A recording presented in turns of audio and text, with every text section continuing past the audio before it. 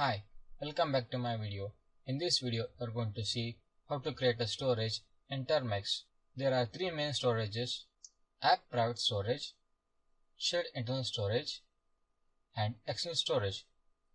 These are the three main storages which are used in the Android phone.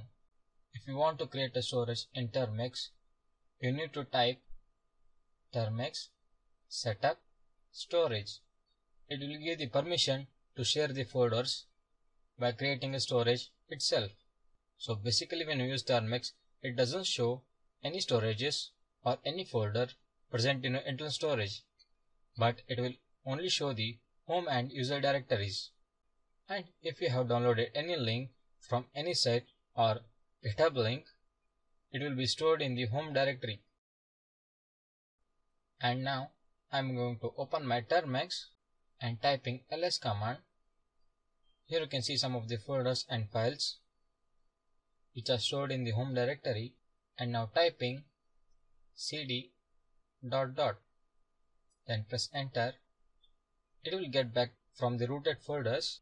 So now I'm going to type Termux setup storage and press enter. By typing this command, you will get the storage folder.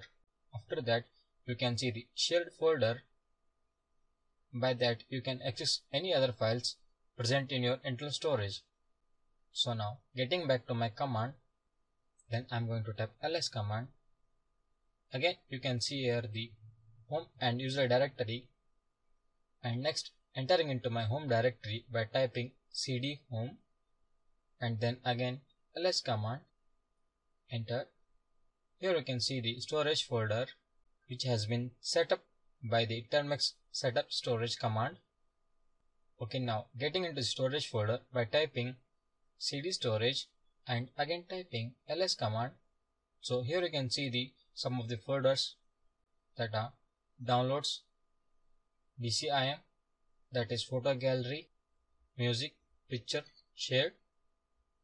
As I said, shared folder contains all the files and folders of the internal storage.